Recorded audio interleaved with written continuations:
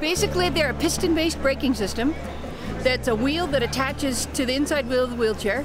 The piston locks in, and it works like an emergency brake for your wheelchair, only better, because it works for a wheelchair. As wheelchairs get older and they're more worn, the brakes become less stable and less usable. Through the wheel, and you see the difference there, this wheel is going nowhere. It makes the chair experience a whole lot safer for the user.